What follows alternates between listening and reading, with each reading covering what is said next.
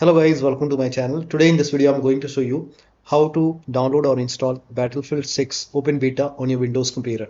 If you want the game on EA app, in that case you can go to EA website and then you can install this EA app. If you want it on Steam, you can go to Steam and install Steam on your computer. At the top right here you can see install button. If you want the game on Epic Games, you can go to Epic Games and then you can install Epic Games Launcher.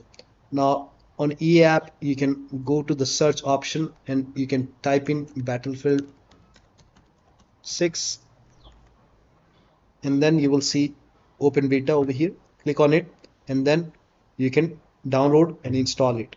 If you want it on Steam, you can go to store and in the search box you can type in Battlefield 6 and then you will see the option to join the playtest, join the Battlefield 6 Open Beta.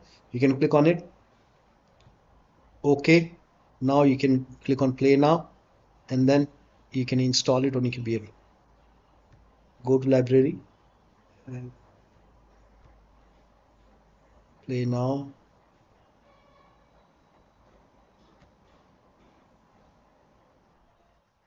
In my case it is already installed, so it's launching the game, so you can install it. In my case it is already installed, so install it and then you can launch the game.